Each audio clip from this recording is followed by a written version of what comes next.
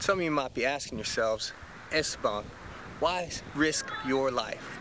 Why do you commit yourself to saving other people?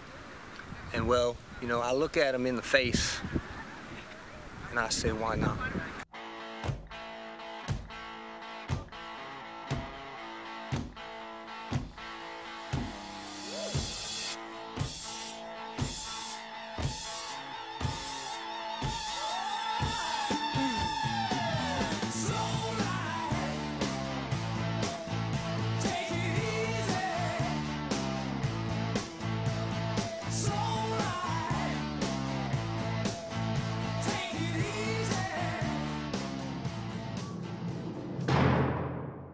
My name is Lieutenant Sarge. I'm the backbone of this force. I put the force in force. You know, without me, there'd be nothing here. You'd die in that ocean. Hi, my name's Bradley, and I'm the rookie on the force this year. It's been my lifelong dream to be part of this beach patrol. Name, Scott Riley. Profession, part-time lifeguard, full-time stud. That there is the ocean, and it wants you to think that it's your friend. It tells you it's your friend. It's got these little waves that come in, and it's like it's saying hi to you, saying come play with me. So you go out there into the ocean, in that shallow water, collecting seashells, playing with your so-called friend, and before you know it, bam! That friend turns into a 100-gallon sea monster that wants to do nothing but eat you alive.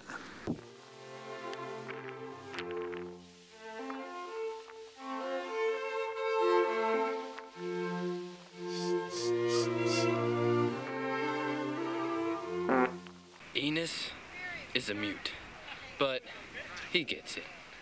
He communicates via facial expressions. Personally, I'd say he's probably the smartest one in the group.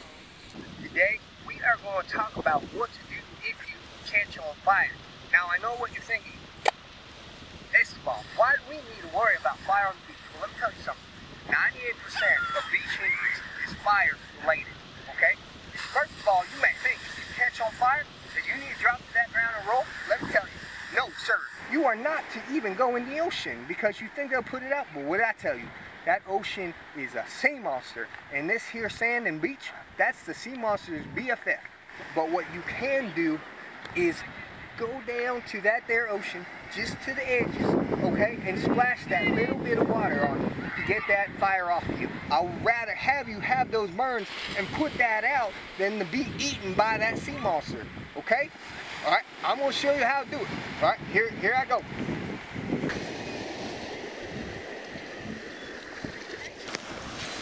All right, now it's your turn. Let's see y'all do it.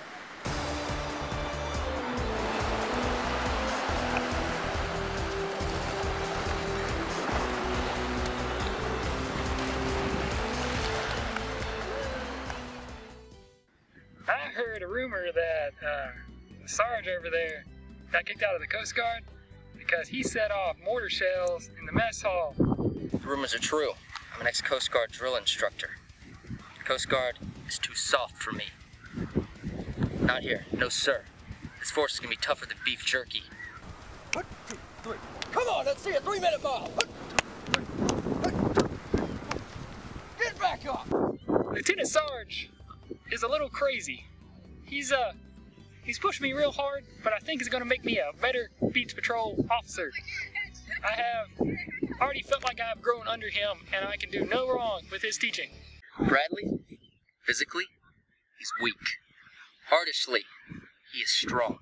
And someday, he has the potential to be like me and be a lieutenant on this force. Sarge, look! I got a kite! Yes, I love this beach. I love staring at it. I love the gulls for their grace, the ocean for its power. But you know what I'm not a fan of? All these shoobies roaming these grounds. They think they know what's up. Entirely false. I know what's up. I saved their lives. They need me. I don't need them.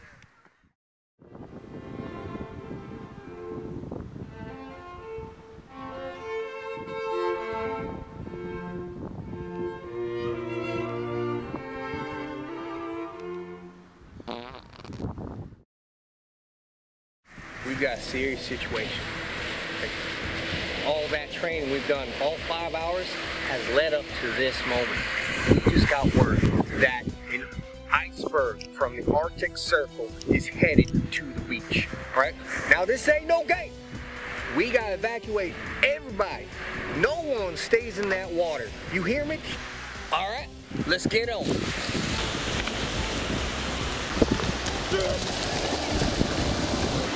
Hey, I'm talking to you.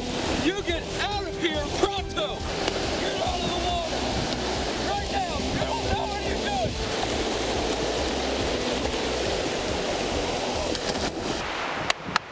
Good job, boys. I'm proud of y'all.